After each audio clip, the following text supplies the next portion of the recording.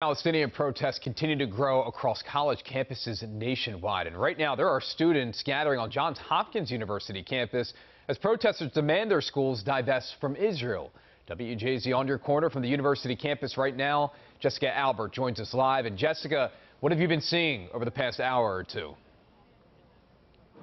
Well, Rick, this is a peaceful protest on the campus of Johns Hopkins University, and it's the second one that has happened here in about a week. I want to show you what we're seeing here, so I'm going to step out of the way. I'm told that the protesters will be staying out here until the university meets their demands. The event started off as a study strike. Students tell me that this is finals week at Johns Hopkins. Students have been gathering on the lawn here, mostly chanting, giving speeches, and making pro-Palestinian signs. They're getting ready to start back up with their speeches, but they've been taking a dinner break right now. Now, this rally is put on by the Hopkins Justice Collective. It started around 4 p.m., and I would say there's about more than 100 people out here right now. Students who are here protesting in support of Israel declined to be interviewed on camera, but they told me off camera, like I said earlier, that they plan to camp out here until the university meets their list of demands, which includes divesting from Israeli military involvement. As you know, similar protests have been going on at college campuses all across the country over the last few weeks.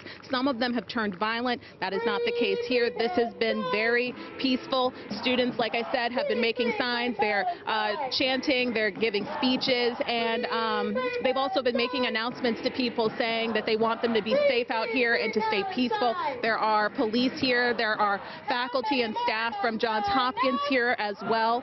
So that's what's been going on out here, but we've also been talking to a few Jewish students who showed up for this protest. They told me that they do not agree with what is going on here with this demonstration. You'll hear more from them coming up tonight on WJZ News at 11. Reporting live tonight in Baltimore, Jessica Albert for WJZ.